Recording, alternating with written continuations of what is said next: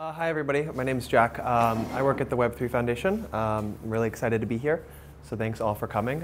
It can be, as it is a cozy atmosphere in here, please feel free to throw your hand in the air if you have any questions. Happy to stop and answer anything or go back to something that is interesting to you. So I'm going to be giving an introduction to Polkadot generally, and but briefly I'll talk about where I work. So I work at Web3 Foundation. We're focused on building a decentralized web where users are in control over their own identity, data, and money online. So kind of taking their digital sovereignty and making it theirs online.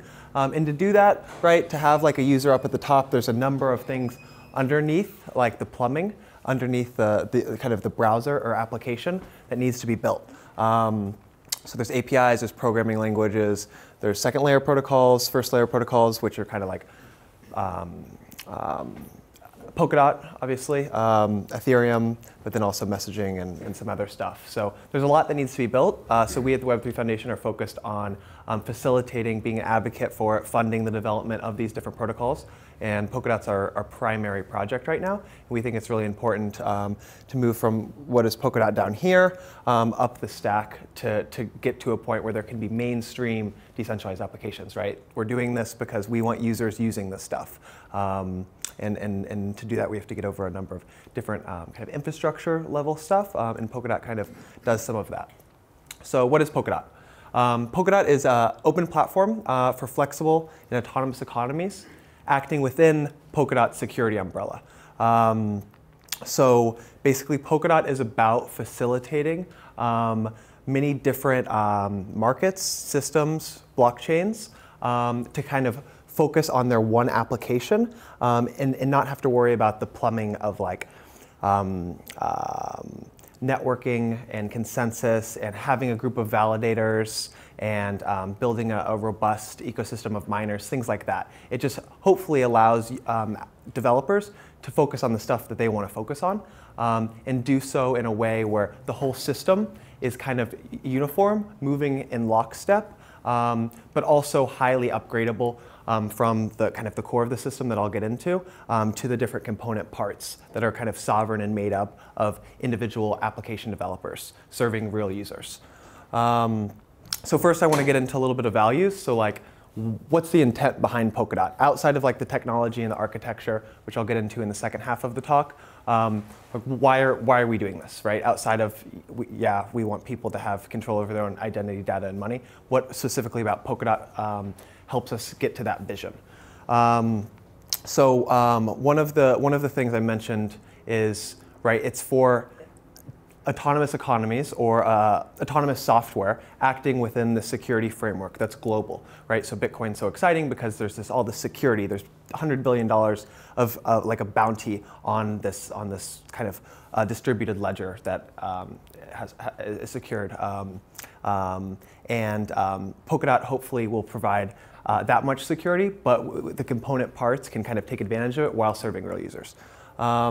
So it's really about empowering developers, lowering the barrier to entry for users, so that they have very little software they have to download, applications they have to download, tokens they have to buy to actually use these applications, right? And then developers are kind of empowered to have really custom applications. And that Joe will get into about Substrate, all the different ways you can kind of make your application or blockchain specific to your users, and as well as dealing with the problems of scalability, security, governance, developability, all of those things.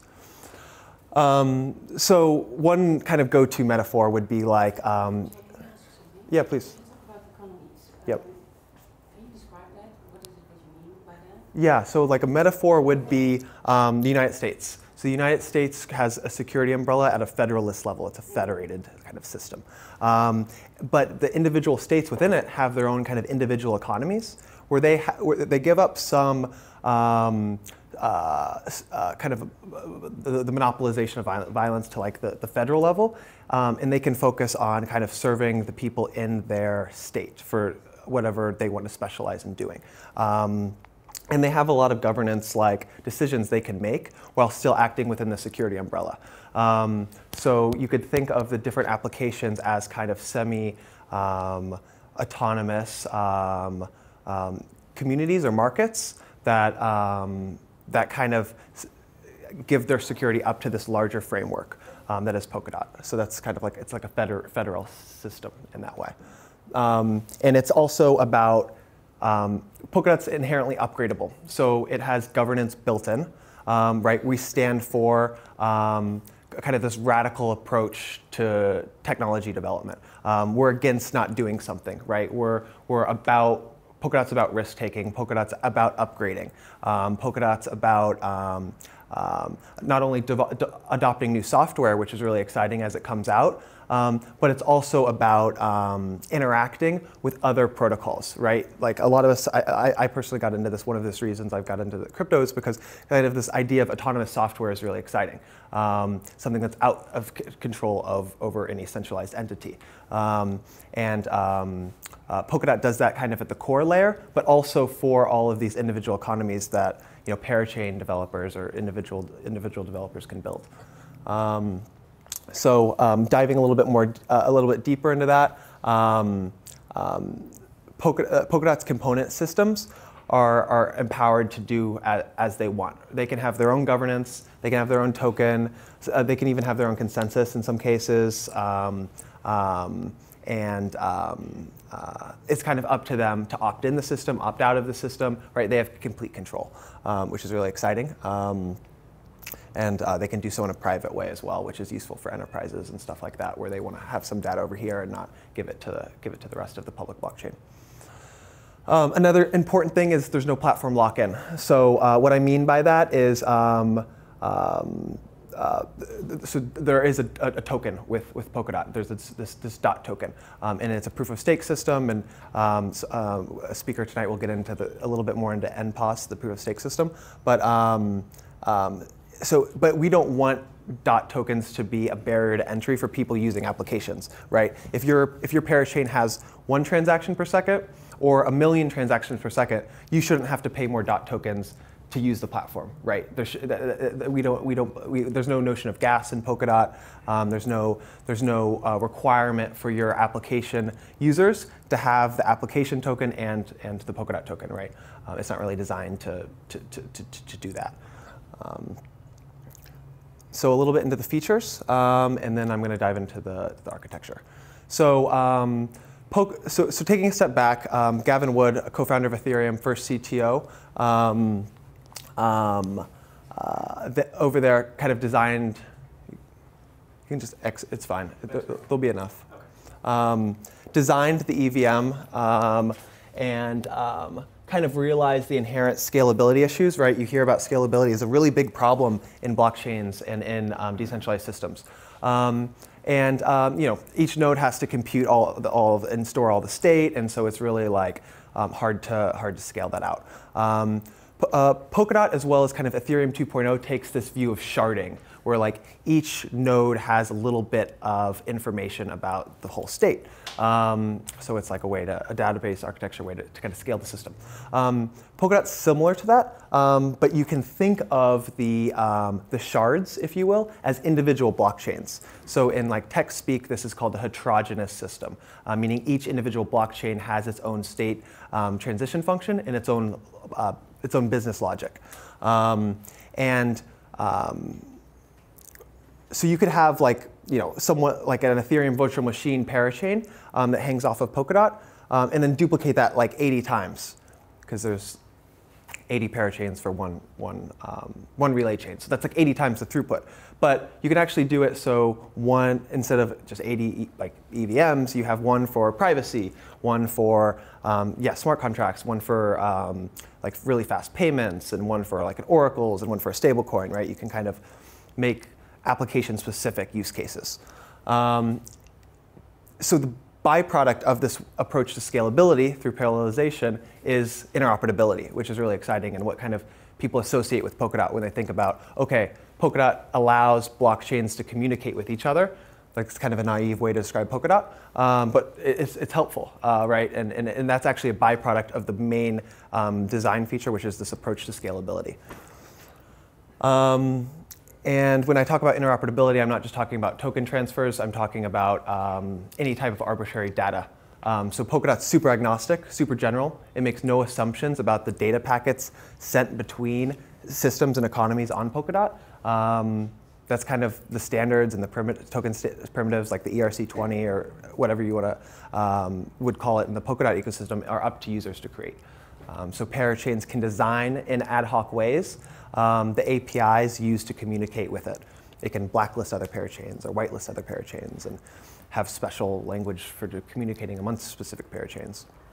And as I mentioned earlier, this whole system, while each component part can kind of upgrade itself, change itself, attach, detach from Polkadot, they all share state, meaning they all kind of report back to this main relay chain that stores the state for all of the economies, all of the applications in Polkadot. So this is really exciting because one of the reasons DeFi has worked so well in Ethereum is each smart contract on Ethereum, whether it's MakerDAO or MakerDAO, it's a stablecoin, or Uniswap, like decentralized exchange, they can trust the security guarantees of the other smart contracts, right? Because they're all plugged into Ethereum.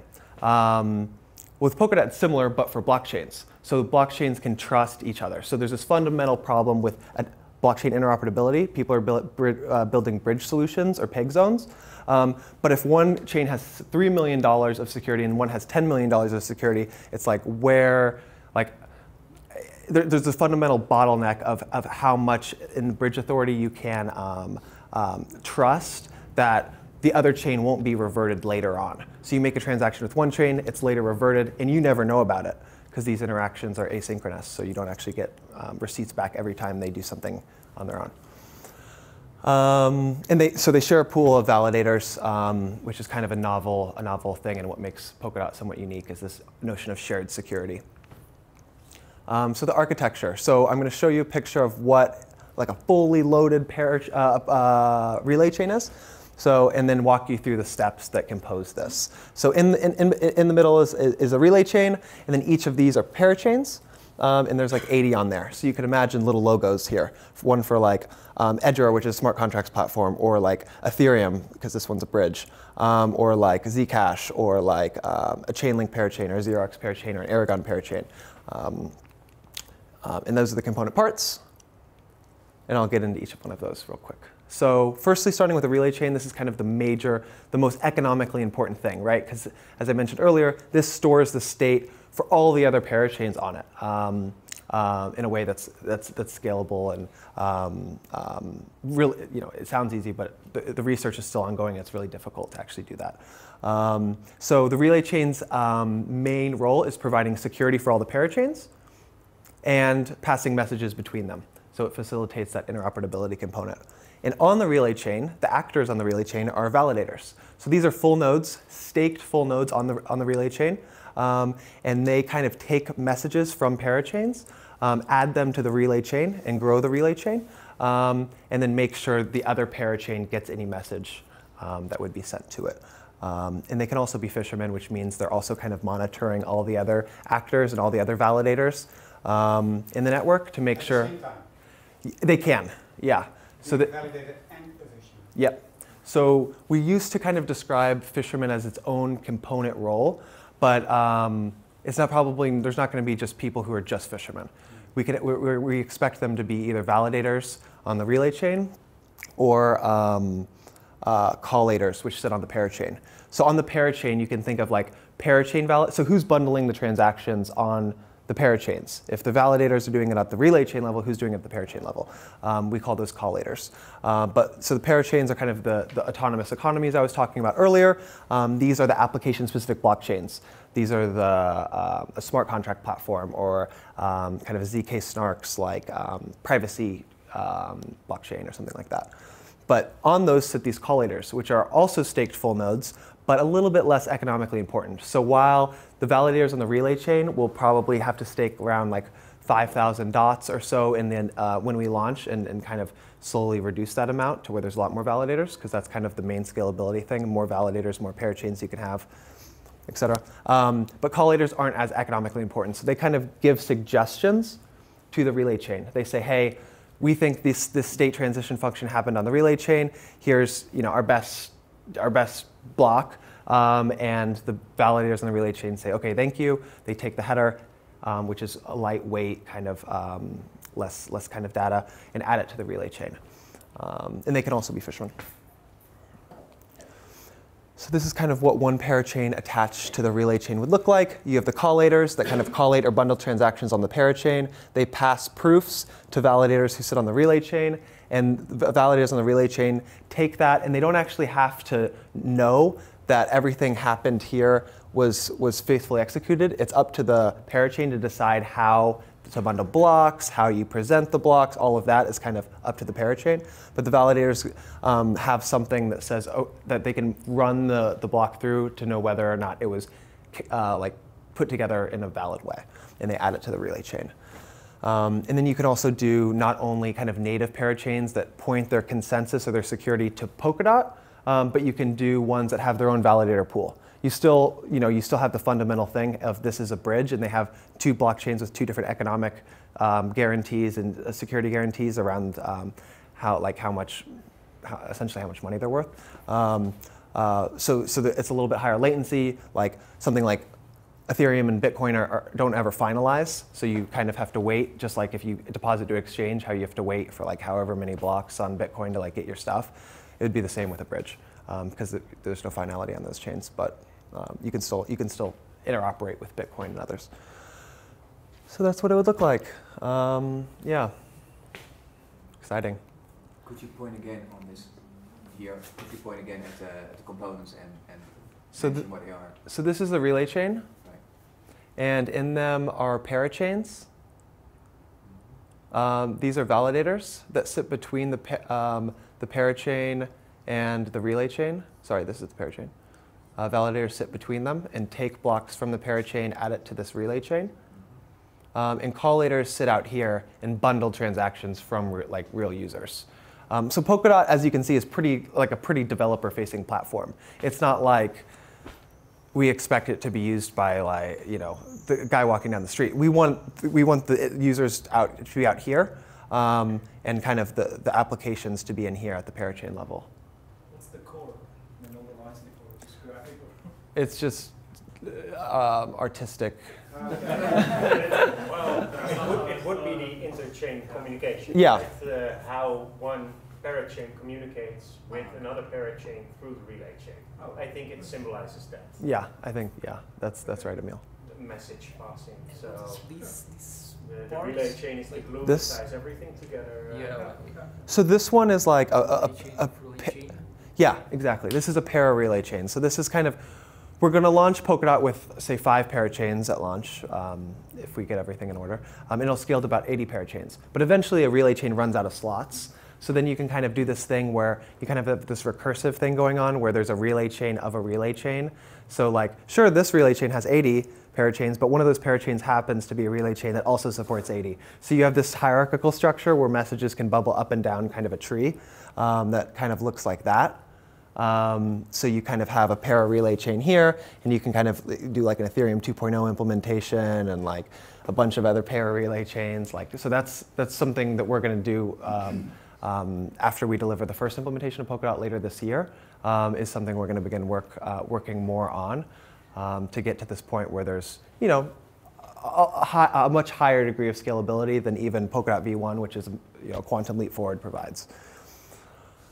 So you have, the logos here helps you kind of visualize so Polkadot's not just a proof of stake blockchain launching and it's like, hey, validate transactions, right? It's like, it's supposed to be a whole network that's launching that provides some infrastructure. So Polkadot's like, I like to describe it as infrastructure for infrastructure. So kind of these first order things, again, may not be totally user-facing things. It's not like it doesn't have to be like it could be like a Facebook chain, but it's usually going to be stuff that's like, a bridge to Ethereum or like another smart contracts native platform or, lightning fast payments or privacy or things like that.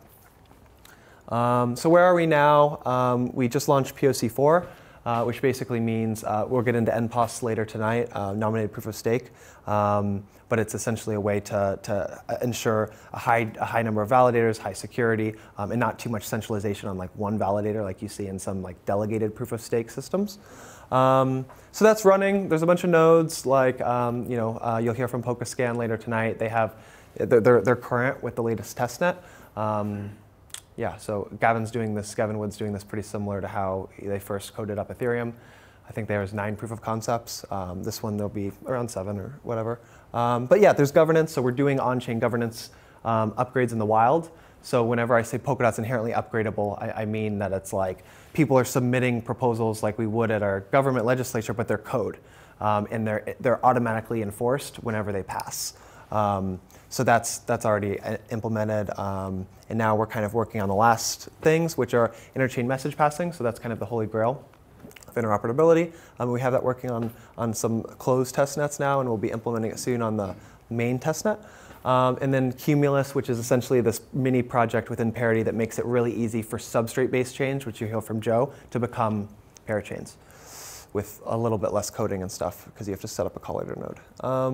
So yeah, and then it's just like we're already starting audits. We just posted our audit RFP, so we're kind of almost developer ready, kind of feature complete, and we're just kind of rolling through audits until the fall and winter, where hopefully we'll launch by the end of the year. Last thing is a plug for Web3 Summit. Did anyone here go to Web3 Summit last year? Nice. Okay, so maybe some new faces this year. So Web3 Summit is a gathering we have annually in Berlin. We had the last one, the first one last year, August 19th. So it's really a good way to get an intro to like the Web3 ecosystem. So not only is founder of Polkadot going to be represented with Gavin Wood, but like, the Ethereum community will be there. The founders of like, Filecoin were there last year, and Tezos and Definity and some of these other kind of third generation blockchains and stuff kind of all come together with this idea of collaborating, not doing redundant work. Polkadot and Substrate are all about not doing redundant work. So kind of providing a platform for the community to come together and work together. And if you're interested in learning more, here are some links. Yeah, thanks for listening.